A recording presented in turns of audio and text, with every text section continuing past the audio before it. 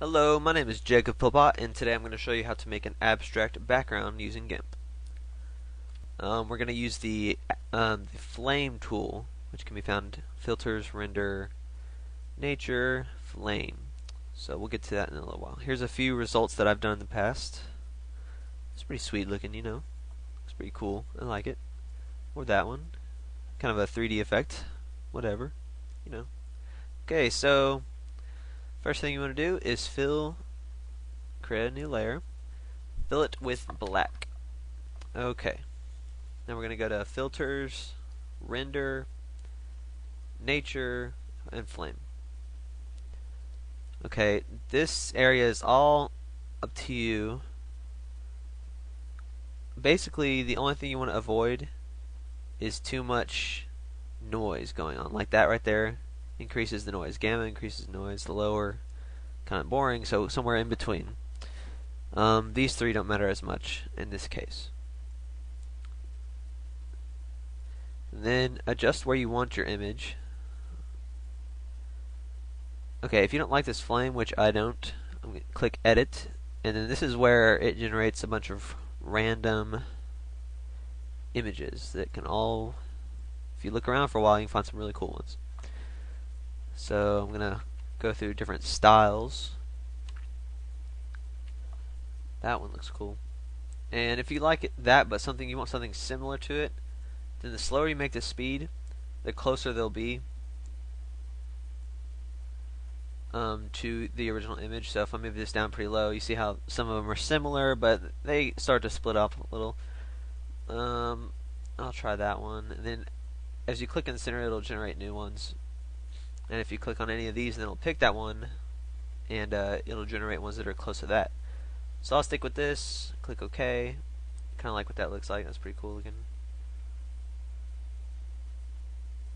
Adjust where you want it placed on your image, and then click OK. Now there is my image, my flame. Okay, so create a new layer, fill that one with black. Okay, so there we have our flame that can move independently of the layer itself. Since I repositioned this a little bit to what I want even more, and I have these yellow lines, which is the layer border, that kind of bothers me, so layer to image size, and that kind of resets it back to whatever it was starting at. Okay, so next thing is you want to duplicate your flame layer. You want to, on your top layer, go to filters, edge detect, neon. Okay, so this is already looking pretty cool. You want to raise up the amount just to whatever you want. Don't make it super bright or it'll just be a bunch of white. No texture. Okay, so once you selected that, there's mine. Okay, now you have the option. There's several ways you can go about this. I'm going to try merging down. So now this is just all one layer. And then you simply do something like colorize. And I guess I'll try red. You can adjust the saturation and lightness.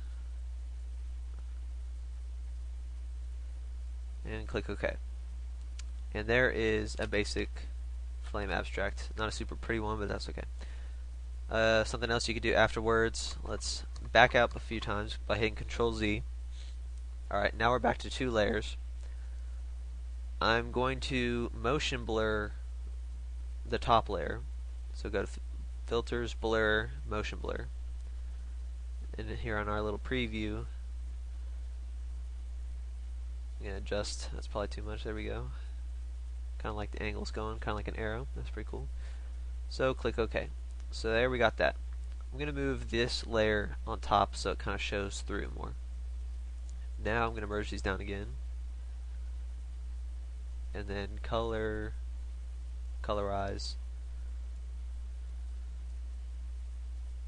That's looking pretty sweet. Oh yeah, cool blue. Okay, so there you go. There is a basic abstract flame for you. Obviously I just made this image really small, 420 by 300, but if you wanted to make several, and you can put them on a large background, that'd be a pretty cool desktop that you could use. Okay, so that's it for today.